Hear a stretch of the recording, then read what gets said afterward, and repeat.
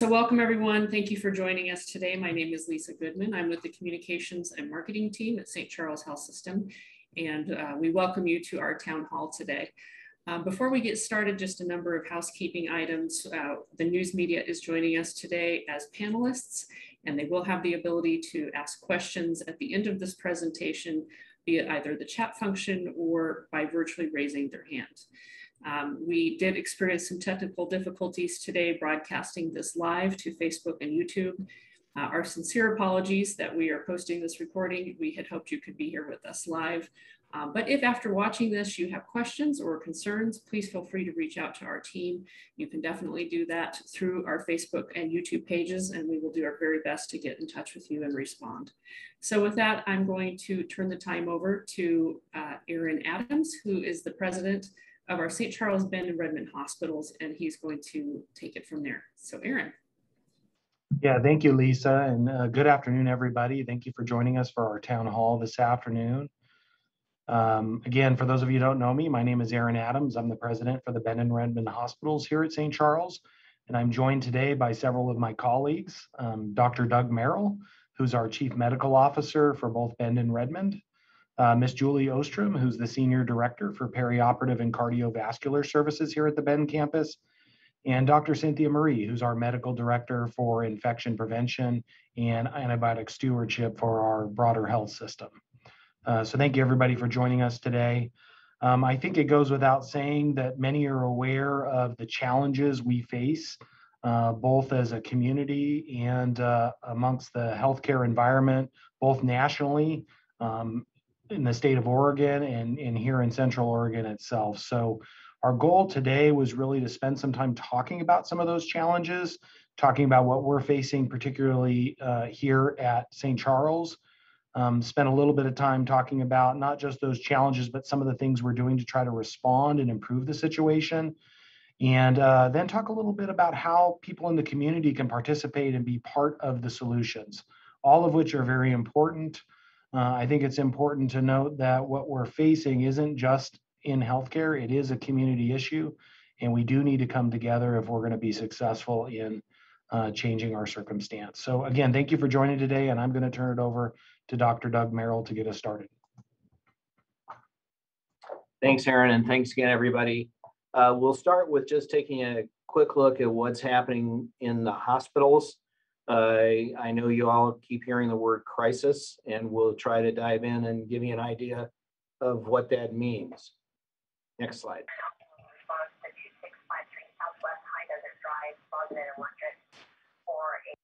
So on the left-hand side, as we focus on surgical services, we note that there have been a large number of patients who've had to have their surgery canceled just since the latter part of April due to the COVID surges that we experienced through May and ongoing. So there's 257 folks who haven't been able to get surgery. And although we sometimes refer to this as elective surgery, we are now talking about folks who've been waiting for surgery for well over a year, and in some cases face rather dire medical circumstances as a result. Since Memorial Day of this year, we've had almost half of our surgical blocks released, and those are the times that are assigned to specific surgeons. Those surgeons have released those blocks because their patients have gone through so many cancellations that they thought it was inappropriate to keep scheduling. So that's a significant sign of how much cancellation we've had to do.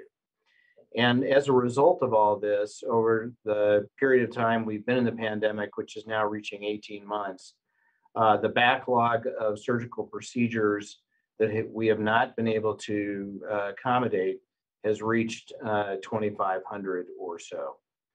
To work through this problem, we've created a surgical triage committee, which will take a look at each surgical procedure that is being scheduled and which requires an inpatient hospital bed. And those cases will be reviewed and prioritized with regard to patient need. The surgical cases that are outpatient and don't require a hospital bed are still moving forward as scheduled. Next slide. Another significant pain point that you'll recognize if you come to our hospital is that our emergency rooms are extraordinarily busy. There's been an overall increase in emergency room visits reaching 20% or more on many days. And this is due to patients not having been able to get in to have their chronic diseases managed during the course of the pandemic when clinics were closed. In addition, because there's such a high volume in the emergency rooms, as many as 3 to 10% of patients leave without being seen because the wait is so long. And it should be noted that the outcome of these high volumes also is that patients are not actually able to get into the hospital to get a bed. So they're boarding in the emergency room at least overnight. And just this past Thursday night, that number reached over 20 folks who couldn't get into the hospital. So we've put together an acute care triage committee to help us prioritize our ability to use our capacity amongst all patients. So you heard about the surgery patients on the preceding slide, and this is in regard to all patients, including medical patients. And I should note that our providers and caregivers are indeed exhausted. You've probably read about this in the lay press across the country. We are at 18 months of the pandemic. Folks are working hard. They've been working hard that entire time. They're tired. They are despairing of a light at the end of the tunnel as we see each variant come up. And as we recognize that our communities still have sizable numbers of folks who are not vaccinated. Next slide. I think it's important to note that Bend and our Tri-County area are not unique. A couple of headlines are shown here. One, that the COVID hospitalizations now are rising faster in Oregon than ever before. This is somewhat of a silent period for the pandemic. We keep hearing folks referring to the pandemic being over when in fact it's ramping up just as rapidly or more rapidly than it did during our most dire periods at the latter part and early part of this year, the latter part of 2019, early part of 2020 and early part of 2021. And again in May, we're looking at just as difficult a time now. You've probably heard about what's going on in Florida, where there are large numbers among the population who are not vaccinated and folks are not wearing masks. And those hospitals are filling up as those cases hit an all-time high. And then I think some of the more tragic news that we've gotten is both the COVID-19 variant that you'll hear more about in a bit is beginning to affect children far more than it originally did. And that whether we're talking about babies or we're talking about adults, many people are having to leave their area, be transported hours and hours away to find a hospital bed. And in some cases, even that won't work. So we know that exactly what we're facing is true around the country. Next slide. So I'll turn this back over to Aaron. Yeah, thank you, Dr. Merrill. So I think, Doug's painting a picture where we are very, very constrained, which makes it difficult for not just everybody that works in our healthcare organization, but it makes it very difficult for our patients in the community. This is an unprecedented set of circumstances that I don't think any of us have seen or faced. And I think it's important to understand what are some of the drivers of this beyond just thinking about people who become infected with COVID, because the pandemic has had a much broader impact than just those that are positive or when we have surges. It's had a number of collateral ramifications on all aspects of the healthcare industry. And that's part of what we wanted to spend a little bit of time talking about today, just to try to help improve everybody's understanding of what some of those challenges are. Just starting with the basics.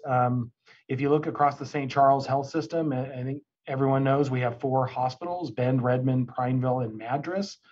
Across those hospitals, we have approximately 275 beds that are designated for adult critical and acute care needs, so medical, surgical, ICU care, et cetera. We do have other beds in the health system that are for things like family birthing center, behavioral health, inpatient rehab that aren't counted in this number.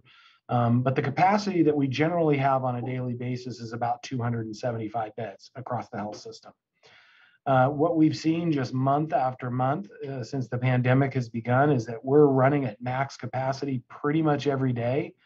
And when we're not, we're starting the day somewhere in 90, 95% occupancy. So just very, very full all of the time.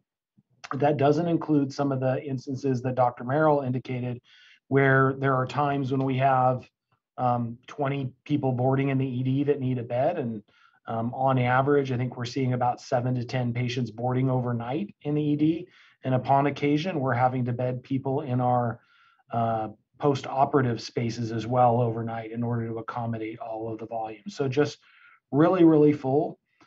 We do have space, though, where we could accommodate a surge in volume. So there are other spaces within our health system that we could modify or bring into service relatively quickly in order to provide additional care.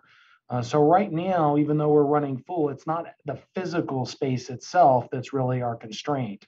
The constraint really lives in a couple of other areas, and we'll touch on those. So the first of which is staffing. So as we try to surge and expand into additional patient care areas, we really need the nurses and certified nursing assistants and environmental services workers and physicians in order to be able to staff and provide care in those spaces. And that is one of our major constraints right now. It's not unique to the healthcare industry. I think we're seeing it all over our community as we see restaurants and other organizations struggle to get enough staff to sustain their businesses. Healthcare is no different. I would argue that it's exacerbated in healthcare because many of our healthcare workers across the nation and here at St. Charles are suffering from burnout and fatigue. I'll share an example of one of the circumstances we're facing in particular here at the Bend campus. To really staff our acute care and critical care needs here at Bend, we need about 600 nurses. That's what we would generally recruit and staff for. We have about 125 openings in those units today, and we have about 61 nurses on leave of absence. Many nurses are having to go on leave for burnout, fatigue, family issues, childcare issues. But together, this means that we have a vacancy rate of about 31% just for this particular workforce. And so asking this group to manage a full hospital every day, asking people to continuously pick up extra shifts, to work extended hours month after month after month is not really a sustainable model. And our folks have been heroic in the way that they've responded and the way that they've continued to rally, the way that they continue to come and care for patients. But it's not something we can rely upon to just keep going into the future. And we're going to have to solve for this problem. We'll talk about some of the things that we're doing lately, but at a minimum, it means it's difficult for us to surge up beyond 100% of our normal capacity. That has been the strategy for most health organizations as we've faced different COVID surges over the last year and a half. But it's very, very difficult to do that when we're running a deficit situation. And it's not just this group. It's all over our health system. It's physicians. And the ED is a great example of that. Not only are they managing their day-to-day volume, they're being asked to care for additional patients every day because we don't have beds for them. And that staff is having to go to the well again, day after day. So not sustainable for us.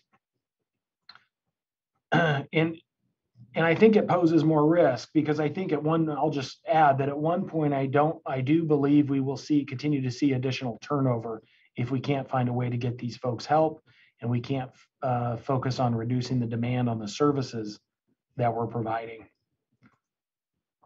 So we have some typical staffing barriers that other industries have in our community.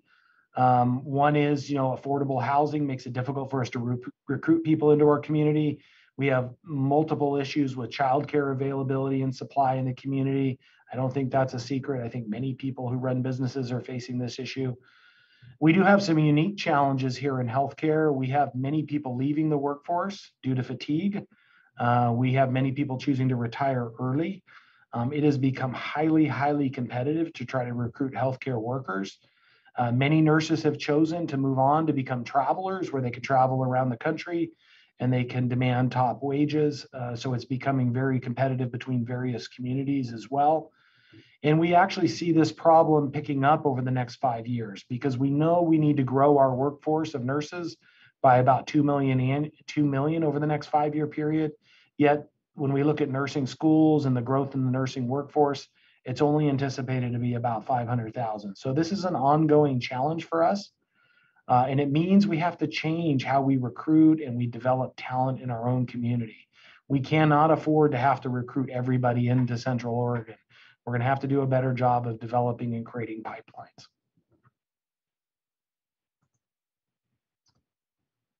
So flow of patients is important as well. So where do patients move throughout the healthcare continuum? And the healthcare continuum is really a vast ecosystem that consists of much, much more than just the hospital. So certainly many of you have primary care physicians and visit primary care physicians all over Bend, Redmond, and Central Oregon itself. We have urgent care facilities. We have wellness centers, all kinds of different venues in which people can seek care early, can manage their health, and hopefully stay out of the hospital environment. And we have the same downstream of the hospital. We have home health services that provide care right in people's homes. We have skilled nursing facilities. We have rehab facilities, all of which take care of patients once they leave the hospital setting. One of the challenges we face in particular here at St. Charles is when any of these portions of the care continuum break down or have failures, the patients tend to congregate in the hospital. The hospital is the center of gravity. So when we have a breakdown, it means the hospital becomes overloaded. And we'll share a few examples of that. So if we're thinking about people coming into the hospital and keeping people well and keeping people healthy and keeping them out of the hospital setting, people need to get care. They need to get their checkups on a regular basis. They need to manage their medications. They need to stay active. They need to see their specialists on a regular basis. And we know once the pandemic started that many people avoided or deferred healthcare all of 2020 through last year. That has eased up a bit in 2021. People are getting back to accessing healthcare, but that delay, and you can see the numbers here, 3 in 5 US adults delaying care during the pandemic, really has added and built up to the backlog and pressure for our services. People have gotten sicker, they've gained weight, they've been isolated, they've suffered from depression, alcoholism. We've seen just all of those elements increase. We've seen people's chronic health conditions grow worse. And that's just added a ton of pressure to the demand for our services here in the hospital. And if you add to it the delay in surgical cases that we had last year, the demand is just overwhelming. And we're not sure when the surges are going to stop and we're going to be able to get back to our normal access. We've seen a lot of increase in traumas as well. So we've seen we're projecting to have about a 25% increase in traumas here versus 2019 here in the hospital setting this year, and 40% more than what we experienced last year. So just a much higher demand for hospital services than we've had in the past. We're also having challenges with flowing people out of the hospital and discharging people on a timely basis. You know, if you go back to 2019, the average patient stayed in the hospital for about 4 days. In 2021, that number is more like 5 days. So a whole day increase, a 25% increase in the length of stay for the average patient. So people are sicker. COVID infected people tend to stay in the hospital longer, as an example. It means people need those beds longer and they're tying up resources longer. And it's much more difficult for us to discharge people to other healthcare settings once they no longer need hospital care. So here's a great example on the right-hand side of this slide. This is from last Friday. We had 42 people in the hospital that no longer needed in the hospital, but we could not transfer them or discharge them to a post-acute care setting. So skilled nursing facilities, we had 16 patients in the hospital waiting for a bed and a SNF. We had 13 patients in the hospital waiting for access to assisted living facilities. We had 5 patients in the hospital who were waiting for approval from the state for their disability funding so they could move on to another care setting. Just to give you an example of that, you know, it's taking the state 30 to 45 days to review and approve those cases. So even though these patients are ready to move on to another setting, we have to hold on to these people for a month until we get those approvals. So again, when the post-acute setting breaks down, we struggle then to manage flow and provide access in the hospital setting because the hospital gets stuck holding on to those folks. And this is all happening even in between the surges that we continue to experience. So now the next surge is upon us. You can see the 7-day cumulative add of new cases in our community. This is the Tri-County areas. You can see the spikes we experienced last year in 2020 and the beginning of this year. And on the very far right, you can see where we're at right now. We're headed right back to the peaks that we experienced in previous periods. And again, this all has to do with the Delta variant entering our community. But again, as these numbers in the community increase, the use of the hospital increases as well. So this is the inpatient census for COVID patients in the healthcare setting here at St. Charles, predominantly at the Bend campus.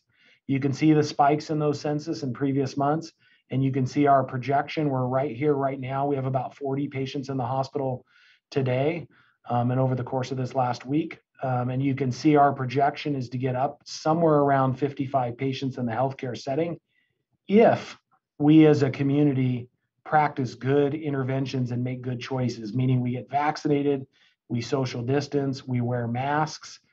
If we don't do that, we expect this number to be much, much higher potentially over the coming weeks and throughout September.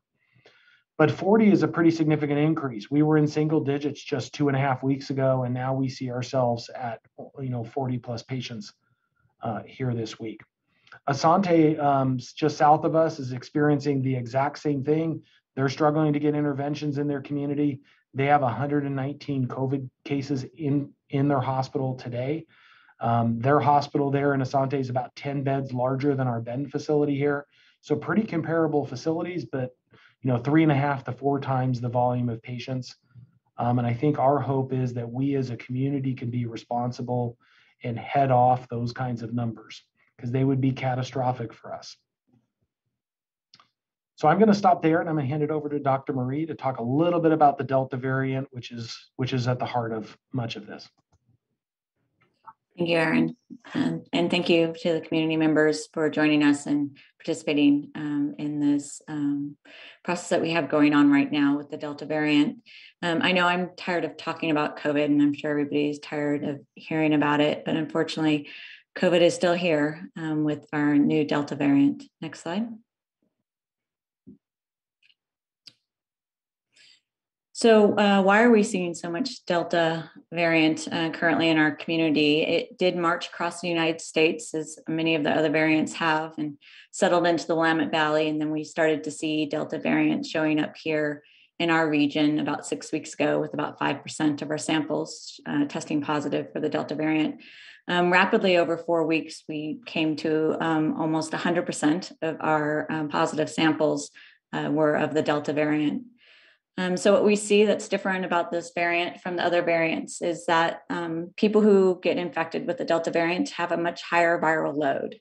And you can imagine if you have a much higher viral load or inoculum of the virus, that you're going to be much more contagious. And in fact, that is what we see. That for the unvaccinated, they are about twice as infectious as for other variants. What we're seeing with infected patients who have breakthrough cases for vaccinated people is that they also are achieving high loads, viral loads, when they get infected with the Delta variant. We don't really know what that means for their infectivity, but the assumption is that they will also be extremely contagious if they are infected with this variant. And more data is coming out all the time, so I think we will begin to understand a lot more around that in the future. Next slide. This is a nice graphic that I borrowed from the CDC, which shows the transmission of the Delta variant and puts it on a continuum with other infections that we know, such as MERS, SARS, Ebola, common cold, seasonal flu, and smallpox, where the Delta variant is more transmissible. It is on the order of transmissibility with chickenpox. You can also see that it's on a scale where it's slightly more dangerous. Infections are more severe than the original variant that we saw. I think that the evidence that we're seeing more and more is that this is causing more severe disease, and that may move up even further on that fatality rate scale. Next slide. So this also poses a challenge for us because we do see directly related to the prevalence and incidence of the COVID infection within our community, that this will affect how many caregivers are sick from this infection. You can imagine our caregivers live in our community. And as we see the spread happen there, we also see the spread happen amongst our caregivers. And so we are rapidly seeing more active furloughs.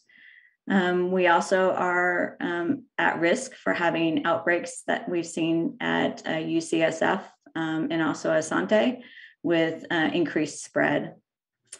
The other concern is for the skilled nursing facilities. If they have an outbreak, they will close down for 14 days, which also puts jeopardy our ability to have patients discharged to our skilled nursing facility and continue to care for other patients.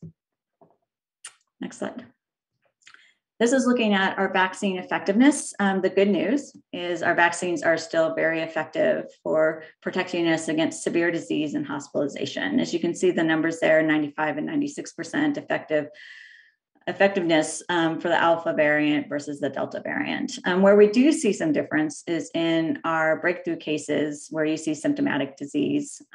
So you can see that we do have a lower effectiveness for the Delta variant with our current vaccine.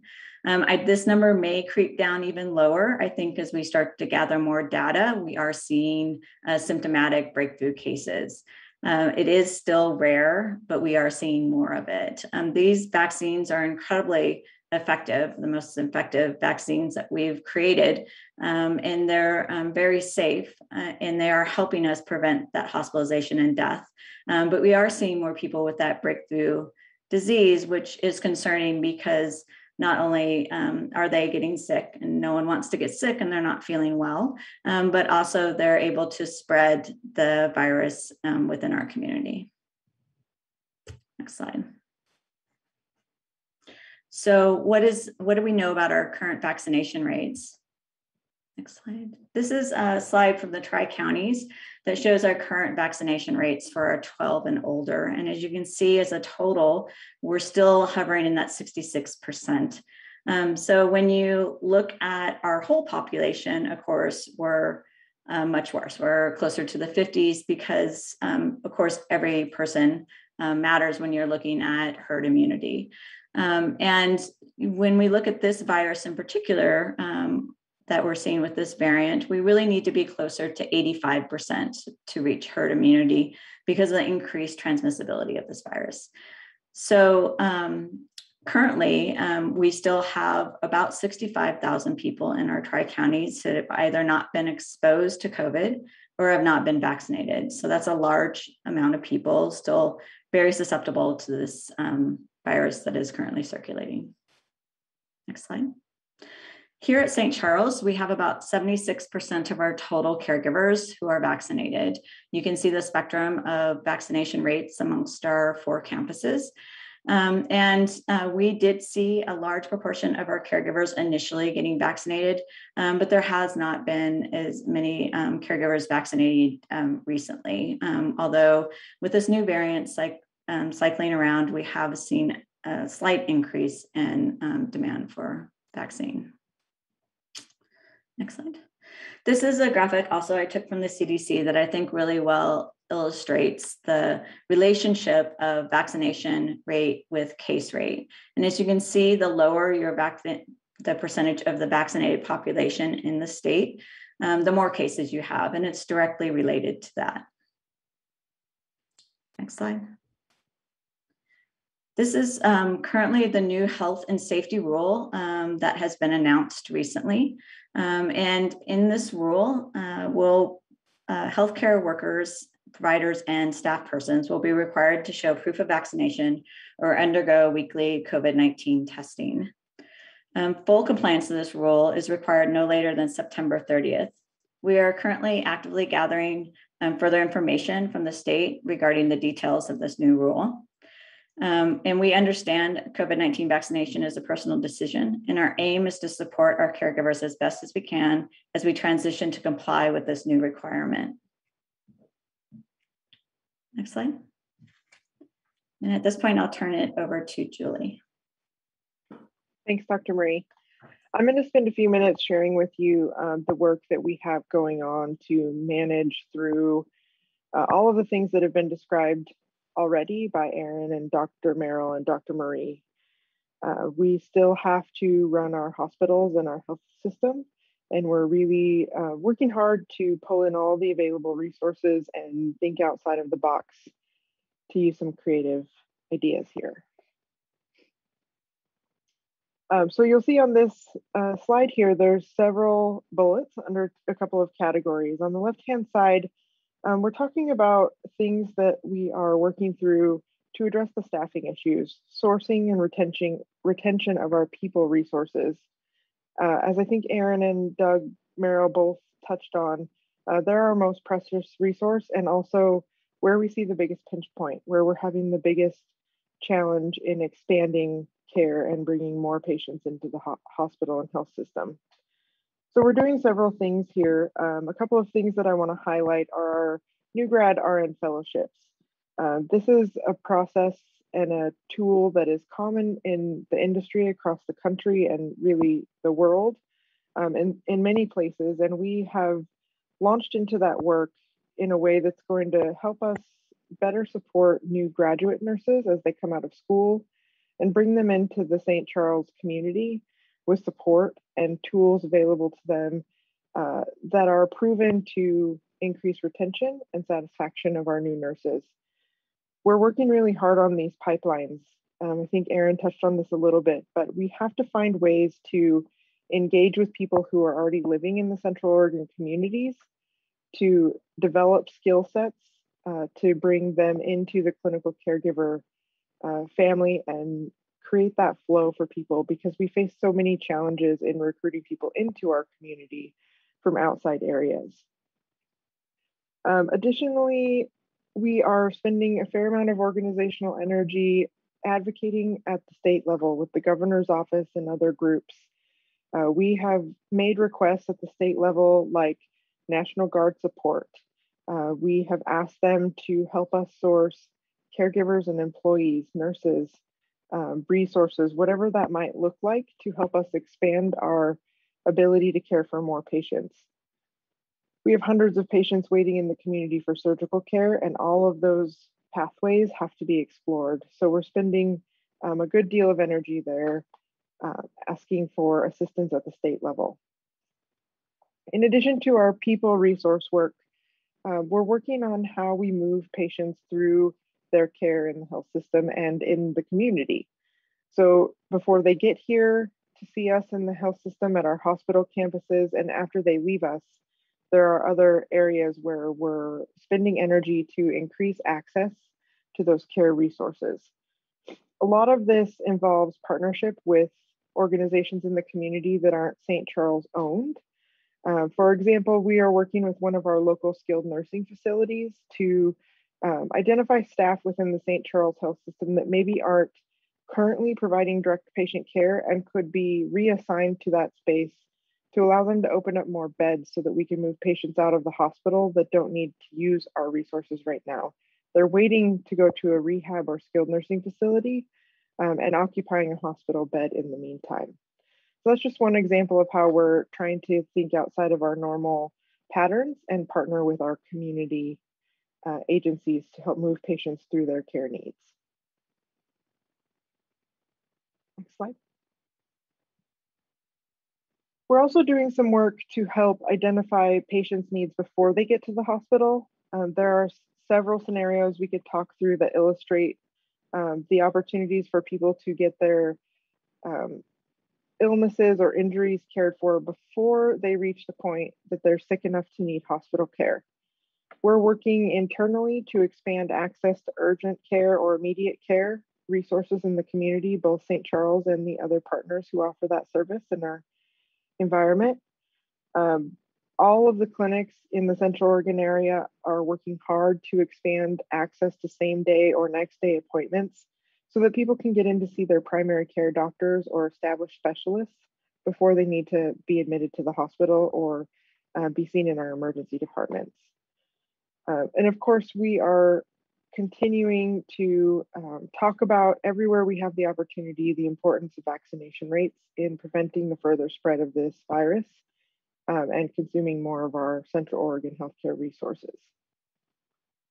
Within the walls of our hospitals, we're also doing a lot of work to optimize what we have available. We are putting a lot of energy into the work that was described earlier to prioritize patients waiting for surgical services, to review and establish alternative options for patients who might be using medical resources at the hospital level who don't need them. And then we also have work going on with cohorting patients, where our focus is to identify patients like COVID positive patients or patients waiting for a SNF level of care at a rehab center somewhere, and really physically locating them together in a way that allows us to optimize the staff that are required to care for them and the physical environment that they're being provided care within. All of those things are also serving as experiments as we work on longer term planning to identify what we need as we expand the health system into future years.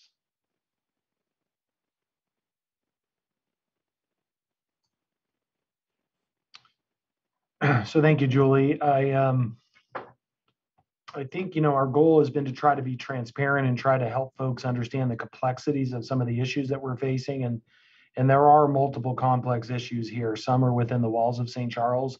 Some exist outside the wall of St. Charles. They're not uncommon to what others in various communities across the country are experiencing. They're very difficult. We have a lot of good work underway to try to improve upon the situation. But I think the reality is it is very difficult, and it's not clear when we're going to experience relief. And the Delta variant here on this slide says the Delta variant is on the horizon. It's not on the horizon, it's here. And so that is just going to continue to exacerbate our challenges. So it's the unfortunate reality where we're at.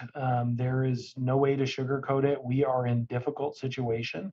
And it's going to take everybody within our organization and within our community to try to make a difference and to try to hold off the challenges that we're facing. So it's also important that folks that see this video and see our town hall materials today, that they do their part.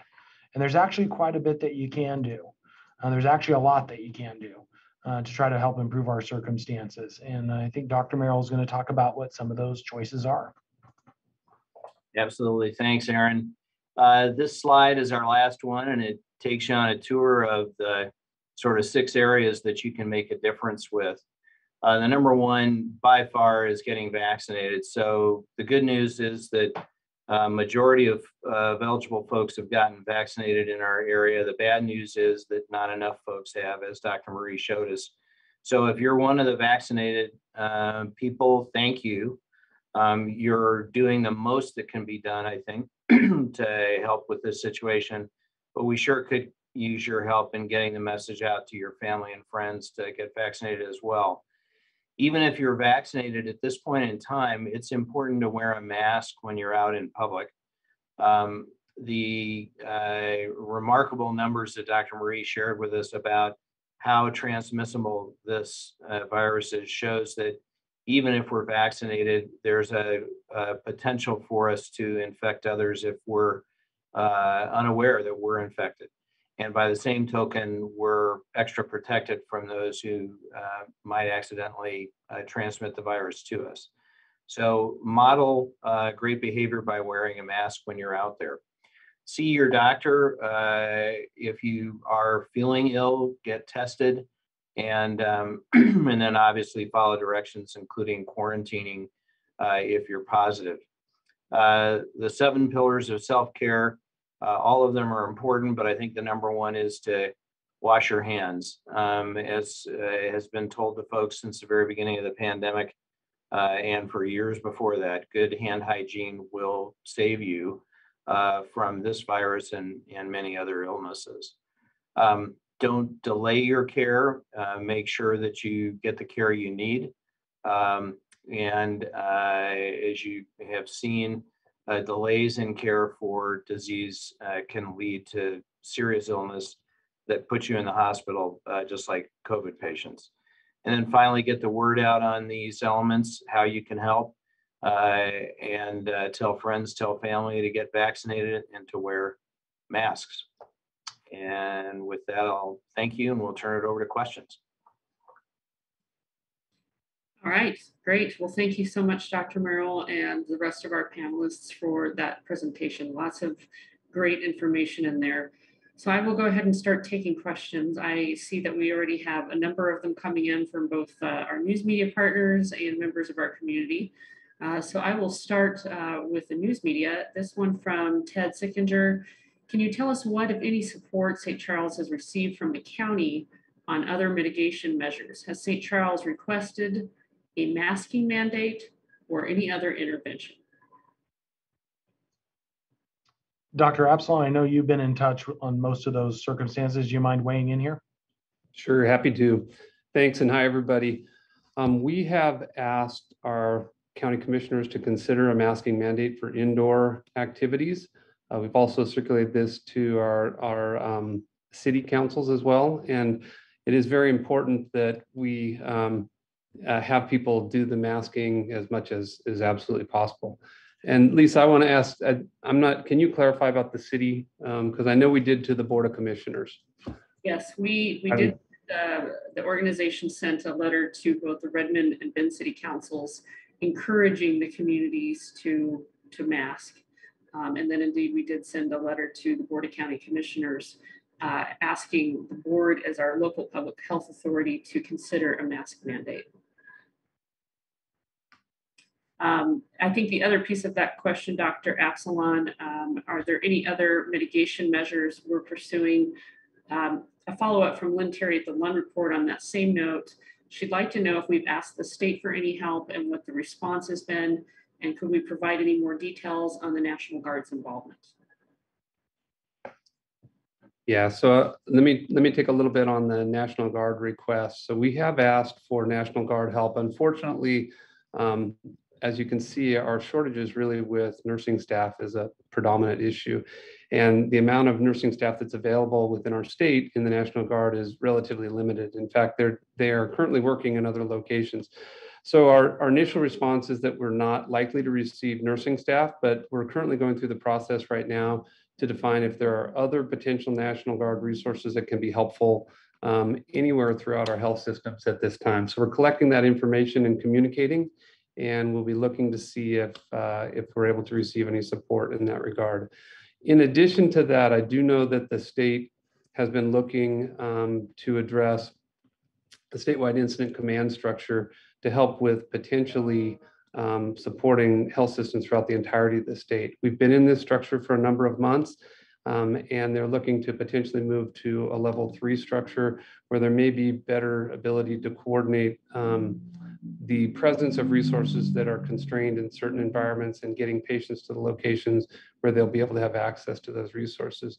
With all that being said, we've been doing our work internally and externally to request support, but as you can see, we're not in this alone, and this is a problem throughout the state. And so thus far, we've not been able to receive significant hands-on support, but we'll continue to work to explore all of these possibilities.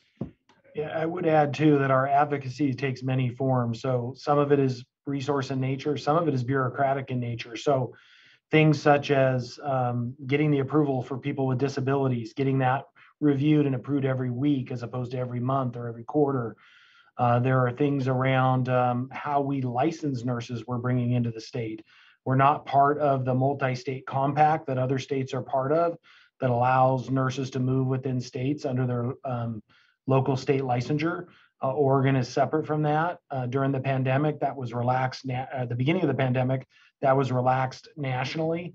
And we're asking for advocacy to relax that standard now going forward so we can move people into the community much, much easier. So there's a whole number of things that we're pursuing as we have these conversations. Great.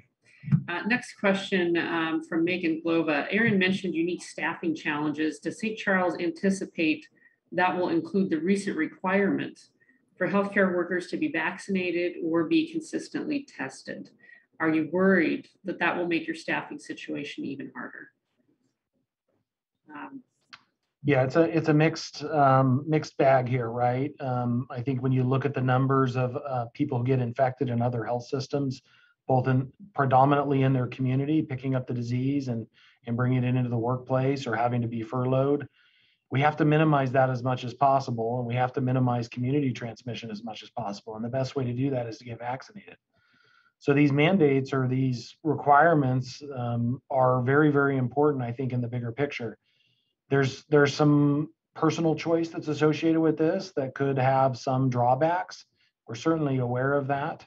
We're doing our best to try to balance both of those priorities. We're still working on a lot of the logistics of how we would actually carry out this health and safety rule and how we might do so in a way that's palatable for our workforce. So there's still a lot that's unknown here, but we still need to pursue those vaccinations. And I think we understand and support why the governor's office did this. This is from Aaron Ross, Oregon Public Broadcasting. Can you tell us anything about the county's response to your request to consider a mask mandate? How did they respond at the time, and has there been any movement? Dr. Absalon, would you like to take that? Yeah, the county has not instituted a masking mandate at this time. And we appreciate that Multnomah County made a statement yesterday with this regard. And unfortunately, in our local communities, we have not had a response, or there's not been any movement forward with regards to masking mandates at this time. This is from Barney. Have you set a new date on how long elective surgeries are postponed, or is that indefinite? Julie, would you like to take that one? Sure. What we've learned over the last year and a half is that this process and the duration of the pandemic isn't predictable. So at the moment, our plan through the end of this year is to not schedule elective surgeries until they've been reviewed and prioritized. What this is going to do is prevent our community members, patients, and surgeons from experiencing repeated scheduling and cancellations. So we are doing some elective surgeries, but they are having to be prioritized pretty heavily, and we will continue with this process at least through the end of the year, most likely. Okay, great, thank you. I just would add to that, Lisa. So I would say we get a lot of feedback from our surgeons and their offices about the impact this has on patients, and it's troubling. It's not the type of care that anybody wants to provide. We need to try to find a way to improve the situation, but it is not the surgeon office's fault. It's not the fault of the surgeons. It's not the fault of their office staff. It's just an unfortunate circumstance we find ourselves in that's delaying care for everybody. I know that many of those physician practices in the community have had just a lot of difficulty communicating and helping their patients understand, because their patients are in need and they need care. But I think we just want to emphasize that this isn't the fault of your surgeons. They're desperately trying to work with us to find ways to get people through the system and get them cared for. We're working on this every day, all the time. We were up on the phone at 6:30 this morning with several dozen physicians just talking through options and things that we can continue to do just to get a few more people through the pipeline. So I just want you to know they're working very hard on your behalf. They're trying their best to partner with us. We're partnering with everybody that we can to try to improve the situation. I just wanted to share that because I know it's been very tough on them personally and the people that work with them. Great. I don't see any other questions from the news media and the chat function. I'll give you one moment to think on that. If you have any last minute questions, in the meantime, I'm going to take one question from a viewer. What will happen if an emergency surgery is needed? Can I get in to get the care I need? Julie, maybe you can take that. I'll take that one, Lisa. Yes, absolutely. Part of what we're doing around our hospital capacity and managing elective surgeries is assuring that we are maintaining the ability to take care of people who arrive to our hospitals or clinics with emergency or urgent level needs. who need surgery or other procedural care. That goes for patients who need care in our cath lab for cardiac or vascular or neurology treatment, as well as surgical cases. So that is and will continue to be a cornerstone of the work we're doing, is maintaining our ability to take care of people who have emergency needs, who are in traumatic accidents, or who have life-threatening illnesses and present to the hospital in those states. Okay, great. Well, seeing no more questions from our news media partners, and I also recognize that we have many questions from our community members. We apologize due to technical difficulties. We did get started late today, so we are going to have to sign off now. But we do appreciate everyone taking the time to join us today. If the news media have follow-up questions, please reach out to me directly, and I'm happy to help facilitate getting those answers for you. And to our general public, thank you for your patience today. While we got some of our technical problems sorted out, we will be posting a recording of this full presentation online for everyone to access should they need to do so, or if they'd like to share it with anyone else. Thank you very much to you all again for joining us today and helping understand what's happening at our hospitals right now. We need your partnership to get through this. So thank you very much for taking the time to be here. And with that, we will end today's call. Thank you so much.